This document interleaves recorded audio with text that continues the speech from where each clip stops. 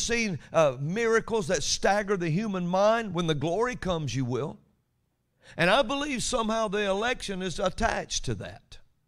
I really do. And then notice it's the last trump that's fought over, not the first trump. The first term, nobody says anything. But the last one, they can't give him the last one, because after the last trump, the Lord appears in glory. And I believe it's a prophetic timeline. And so we have to begin to cry out loud. Do you want it to come? You know, in the days of Alexander Dowie and the great revivalist who built Zion, Illinois, they would come out before the service and take a sheet, big sheet like thing, and they would roll it out across the altar down in the front. And they'd roll this thing out every service. Do you know why? Because when the glory of God would hit that place, people would spit up tumors and blow them out of their mouth, and they'd land on that sheet. They'd pull growths off their body. Cancers would go off their body. Dowie one time stepped off the stage, and they had told a woman she had a cancer in her mouth, in the back of her mouth, and they said she couldn't live. Dowie said, the doctors say you can't live, but faith says that that thing is dead. And so if it's dead, Dr. Dowie said, I'll just take it out. And he reached in her mouth and pulled it out, tentacles and all, and held it in his hand. And when they would get through with a church service, that sheet would be covered with bloody tumors and things that had been vomited out or spit out of their mouth, and just roll across that sheet. And at the end of it, they'd roll the sheet up, carry it out back, and burn it, and bring another one in for the next service. That's what happens when the glory comes. Now, I realize that people can't seem to tie the election to that glory. But why do you think the election is such a fight right now? I believe it was a prophecy hidden where it said at the last trump, and then the Lord comes. And I'm not talking about the rapture. I don't know when that is, but I'm telling you, when the last trump sounds, I believe the greatest revival we've ever seen will just suddenly break through the earth. And the enemy knows, I must stop the last trump. That's all he knows to do. I don't know if anybody's amening or omeing, but this is the way it is. And once the glory comes, I really believe it's tied to it. Why is it so phenomenal right now? Why is it such a battle, if not to hold back real power, not to hold back an invasion of God into the earth? I believe that's what it's all about. And politics is the place where spirit beings come together and do battle, because it rules over the affairs of men. And notice the first thing they did is try to stop the churches, shut them down, shut the churches down. They really thought they had it. You know why they thought they had it? With that mask they stuck over your mouth so you couldn't breathe. Do you know why they thought they had it? It's because seeker-friendly churches had already voted the power out of their church. They were in debt to some corporate structure that was building all of their buildings, and then the government knew they had them on their side, and the moment they decided to do it, they're the first people that stopped. And people like, people that know power was raving about it. Well, this is what I believe it's all about. And I believe that we're right on the brink of seeing it take place. Amen. Now, I'll show you something before, now that I've got that said. But you just keep this in mind. When some of you saw the 2 Samuel 15 through 18 thing that we did on a video and told the story of all the election and everything. In that story it said that he divided his army into 3 parts. That thrust through, I think, with 3 darts. Everything, 3s. And now you saw Joe Biden fall 3 times. These 3s are showing up as fast as they can. And now there's talk of a 3rd party. 3s.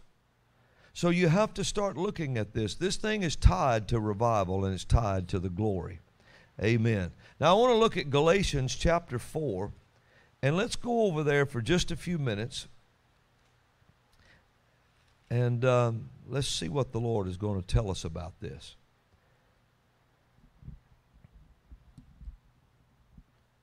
People may say, well, Brother Robin, when are you going to stop talking about the elections and things? Soon. Soon. Because something's about to happen that it'll be soon. Galatians 4, verse 4, listen to this. But when the fullness of time was come, God sent forth his Son, made of a woman, made under the law, to redeem them that were under the law, that we might receive the adoption of sons. Now, in the fullness of time, God sent his Son. What the fullness of time actually is saying here is that when that which has been filled, fullness means that which has been filled. And it actually talks about a ship in the definition in the Greek. And it speaks of that which has been filled. The fullness of time, when God sent his Son, how does time fill up? You know, the other day, on the last 11th hour, Austin came up and gave a word. And this is what he said. He said that when an anointing comes, it comes to stay. In other words, like if there's an anointing here that diabetics get healed. There's an anointing here that things are never as bad as they seem. And just for instance, those two anointings, it's still here. It filled the time. It filled a certain time, and it never leaves. And so it's always here. If it was ever here, it's always here. It's whether you and I will act on it or not. That's why such miraculous things happen here. Now, how does time fill up? Well, in this way. Every time something comes from the Lord, it'll fill up a time, and it's like a big square. The Lord showed it to me like that. It has little squares all over it. Every time a time is filled, here, over here, up here, the puzzle gets, or the squares get closer and closer and closer, and the day will come when every square will be filled. And every square was filled in Galatians 4, right at the point of time, everything was filled up, and so God sent his Son. Well, it's filling up again. Everything is filling up again. And so when the time is full, then there's a time and a season for every purpose under the heavens, Ecclesiastes declares. Now, yeah, I don't know how much to tell you about that, if I should even say it.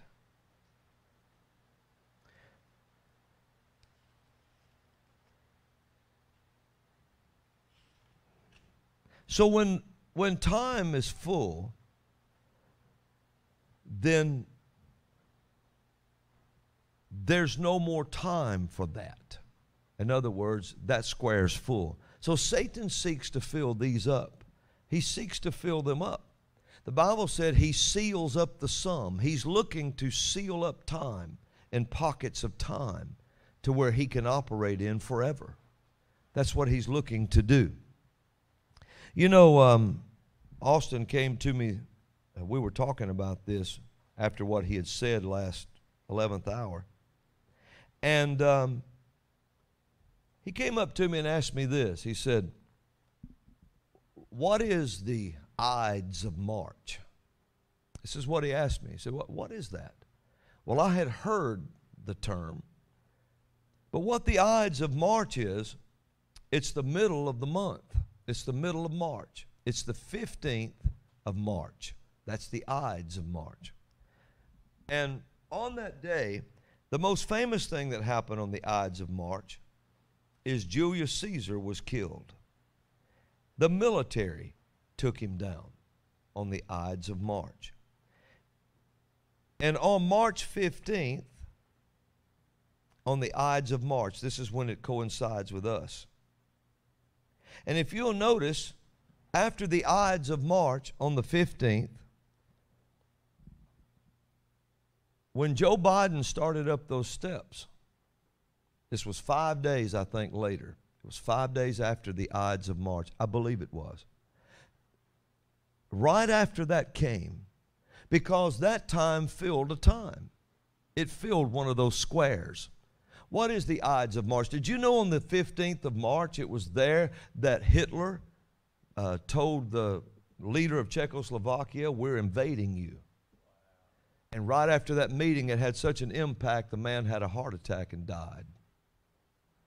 So on the Ides of March. Now the Ides of March is the 74th day of the Roman calendar. And it coincides with the 15th day of March here. Now, it was marked by several religious services, and it was notable for the Romans, listen to this, as a deadline date for settling affairs or settling debts. It was the day for settling debts on the Ides of March.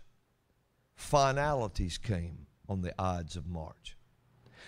And it's like we were talking that day, on the 15th of March, it filled a time that is famous. There's a lot of things happened. You can look up what's happened on the 15th of March. But it was when that came in the earth and the military took Julius Caesar's power from him. He was a tyrant. He was a tyrant. And I believe, just like you and I were talking about, I believe on the 15th of March, a power came into the earth to remove tyrants from their seats of authority. And a few days after that, you saw Biden fall trying to get up to Air Force One, and he couldn't get up there. He finally had to just grab each side and run. The first time it was a little stumble. The second one was a bigger stumble. And the third one, he fell all the way down. He's finished. He's done. That was his Obama seal moment. Fell off the podium. That was it. Now there's no more authority. And it happened right after the Ides of March. That time is full.